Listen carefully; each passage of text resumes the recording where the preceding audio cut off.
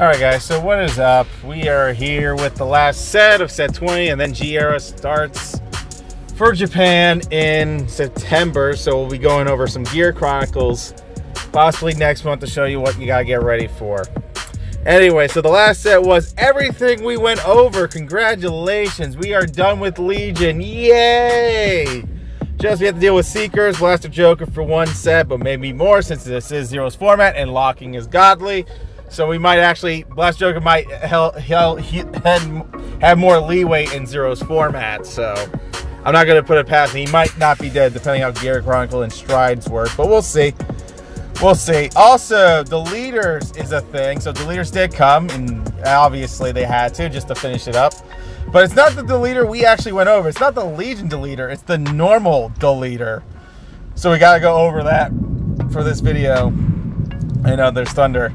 Perdition Emperor, Draconic Overlord the Great, and Big Bang Knuckle Buster, which is just Big Bang's cross ride where you put it in the soul, CV1, then you fight 4 units at once, etc. And that's about it for that. It's a Persona Blast Big Bang Knuckle, which is kind of weird, but hopefully they update it with a crit maybe. If he gains a crit, that'd be nice. For the Persona, that'd be nice. Anyway, so we already know, just to give you a refresher, Prominence Core, where's that? Yeah, Prominence Glare actually is the unit that becomes a glory when you call a unit from your deck by discarding a bluish flame, and you gain a crit and a glory effect. Lysori Alfred gains a crit if you have all your Seekers on the board. Also, you can CB2 to call a any Seeker from your deck, and this also legions with Blaster Blade and Blaster Blade Seeker. Alfred's Exivit can do all that stuff and gain a crit, so he's the crit pressure while riding into Thing Saver for game. Dauntless Deer Okazes, we are going to go over actually in this video because we actually did go over that.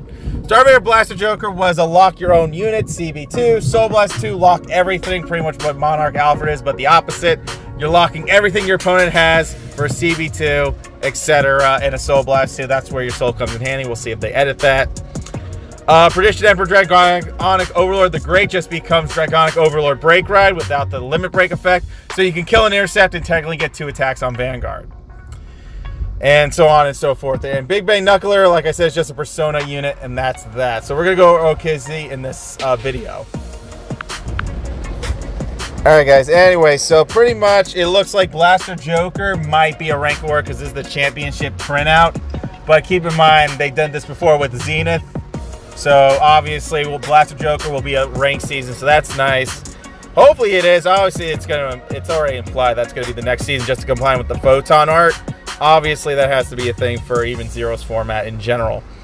Anyways, now we're gonna go over Okis here. This is the actual banner unit, and what he does is you CB3, just CB3, choose a rear guard and put it into your soul. Delete all of your opponent's Vanguard, so pretty much lock the opponent's Vanguard like a paralyzing effect.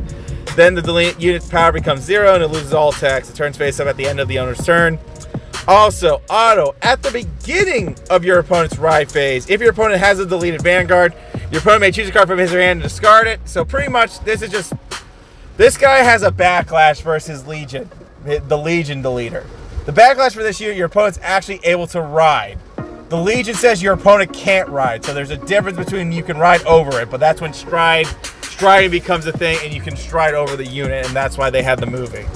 Anyways, but yes, this unit's backlash is your opponent can actually get out of it by discarding a card and re-riding, so it's technically doing a mega colony play for CB3.